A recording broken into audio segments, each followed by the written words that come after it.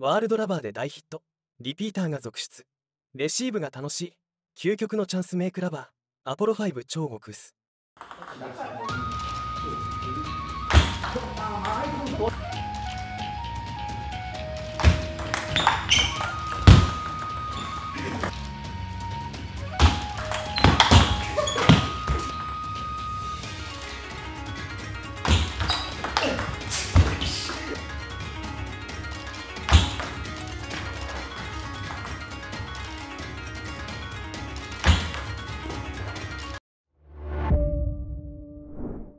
ワールドラバーマーケットのぐっちぃです。本日のゲストは卓球ラウンジピンポンの小菅コーチです。小菅コーチは全国オープンの東京選手権に11回出場している素晴らしいプレイヤーです。両面おもつソフトを使った非常に特殊なスタイルです。小菅コーチは東京の八王子にある卓球場、卓球ラウンジピンポンでレッスンをしています。レッスンの詳細は概要欄をご確認ください。また、卓球ラウンジピンポンという YouTube チャンネルも運営しています。小菅コーチのチャンネルに興味がある方は概要欄をご確認ください。本日の動画のテーマは、小菅コーチの必殺サーブ、超高速サーブについて解説していただきます。これはシェイクハンドの裏ソフト、表ソフト、どちらでも使える内容になっています。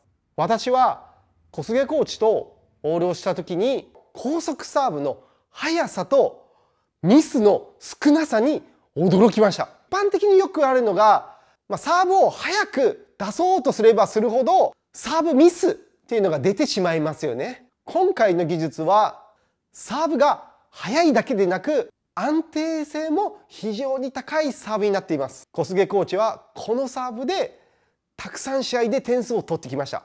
このサーブを小菅コーチが詳しく解説してくれました。高速サーブを速くしようとしてミスが多く出ている方、高速サーブが遅くて打たれてしまう方はこの動画は必見です。私たちはこの動画を30言語に翻訳し、卓球で世界をつなげる活動をしています。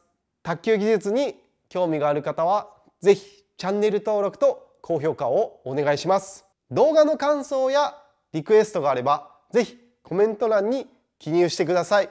皆さんの反応が私たちの動画を作る力になります。よろしくお願いします。では小菅コーチのレッスンを見ていきましょう。こんにちは。小菅清彦と申します。八王子にある卓球ラウンジピンポンという卓球場で専属のコーチをやらせていただいています。YouTube チャンネルもやってるんで、ぜひご覧になっていただければと思います。よろしくお願いします。で、今日はですね、私がよく試合で使う、速いサーブ、かっこつけて言うと高速サーブなんですけれども、それを、説明というかね、皆さんに紹介してちょっとお役立ちになってくれればいいなという感じでね、やらせていただきますんで、よろしくお願いいたします。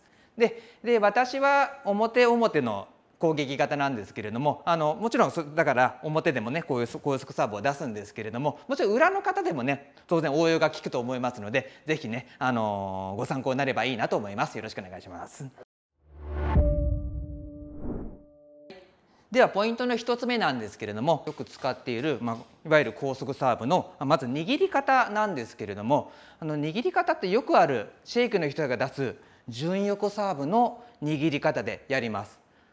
その方がいろんなサーブがやりやすくなるんで、高速サーブだけじゃなくて違うサーブ出したい時も役立つためにこの握りでねやらせていただいております。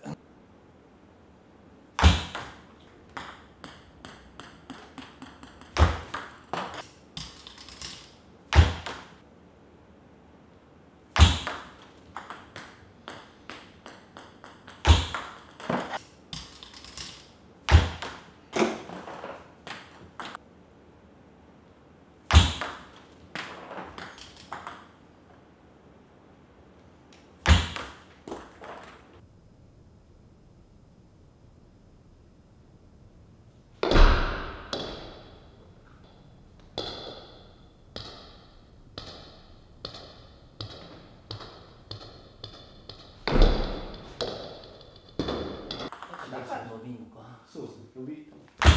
あ、はい、今度。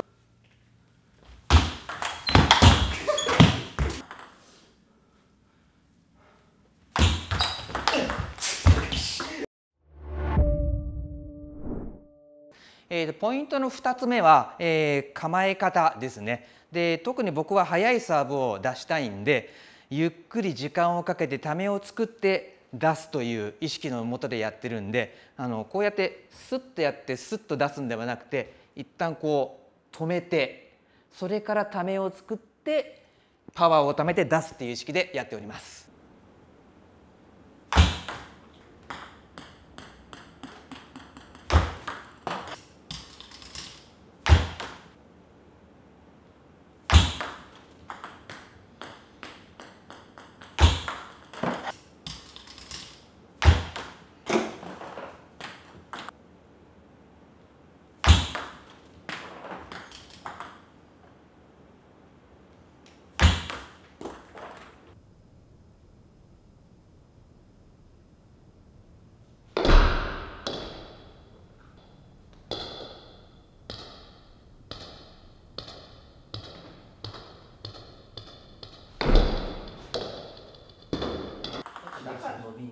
そうですね。呼び。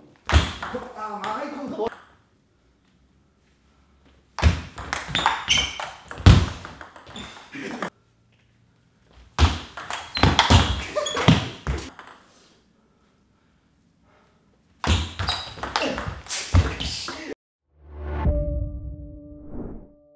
じゃあポイントの3つ目なんですけれども、バックスイングです。やっぱりバックスイングがスピードの決め手になると思いますんで、僕の場合は手だけを使うんじゃなくて、手は腰にというか体に固定して腰の回転を使って一気にバンとぶつけるような意識でやっております。だから腰の回転がすごく重要かなっていう気持ちでスピードサーブを出しています。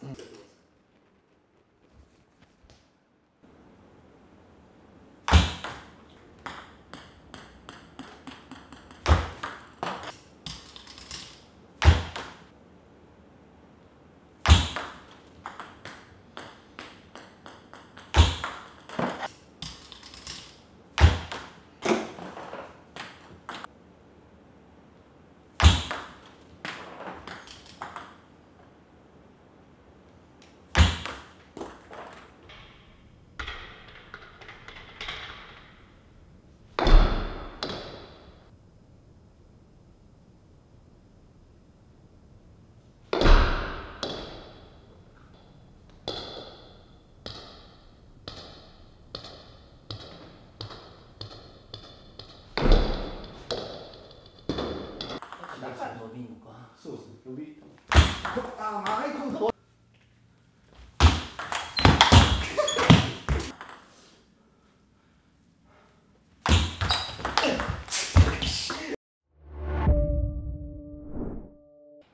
ポイントの4つ目はインパクトですね。特にスピードサーブを出すんでやっぱり強いインパクトを意識してやってます。で、僕の場合は本当に腰の回転でボールをいかに腰の速いこの周りの動きでいかにボールにラケットをぶつけていくかという気持ちでやってます。で、重要なところはあまりトス上げて高い位置で当てるんじゃなくて、台スレスレのとこで当てるようにっていうところを意識。あとボールを触る位置ですね。これはもうラケットの真ん中からちょっと上ぐらいを意識して出してます。実際はちょっとどうなってるか分かんないんですけども、僕の中ではその辺の位置を意識してぶつけるようにして出しております。で、特にスピンを意識して出してるわけじゃないです。もうぶつけることだけ意識してやっております。以上です。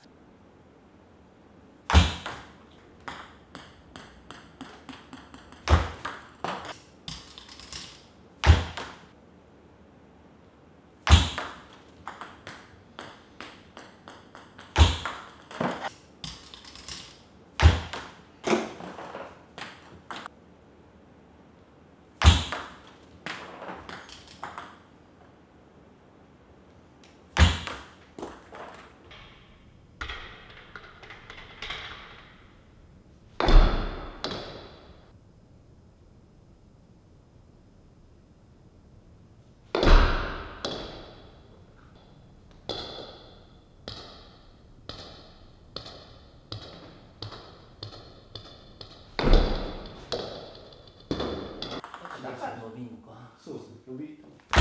あ、前今度。伸びんのか。そうですね。伸び。あ、前今度。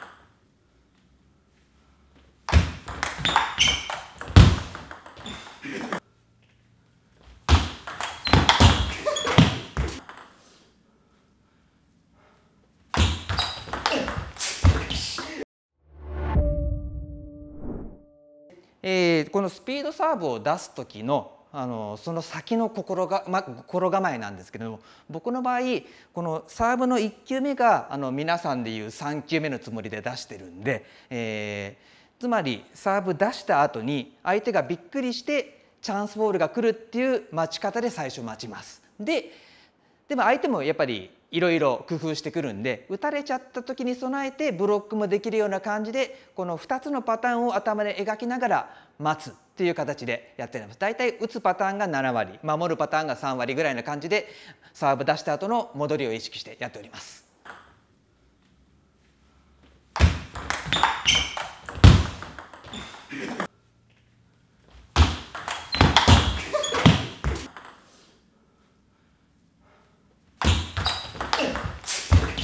海外発送をスタート。